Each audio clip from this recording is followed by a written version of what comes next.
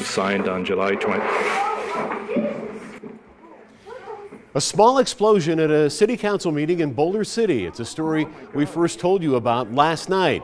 Well, tonight we're getting our first look at that shocking video that shows the instant a fireball flew out of a woman's purse. 13 Action News anchor Leslie Marin was in Boulder City to find out exactly what happened. Take a look. These burn marks here on the floor are pretty much all that's left after this mini explosion. But when you see that video, you start to wonder, could things have ended worse? It seemed like a regular city council meeting, but pay attention to the woman in the back of the room.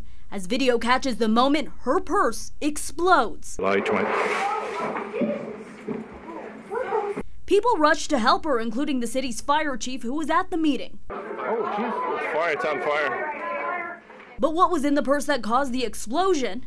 The city's fire chief can only say it was a battery. Another woman spoke to us off camera saying it was in fact the batteries that belonged to the vape pen in this photo.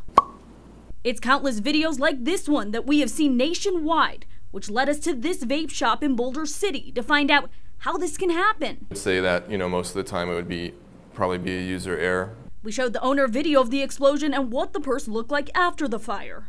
This device should never be in your pocket.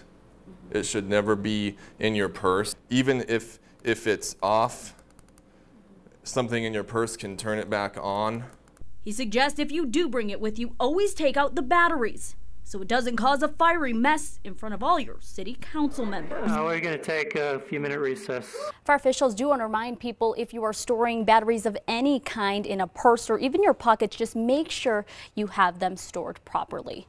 Reporting from Boulder City, Leslie Marin, 13 Action News.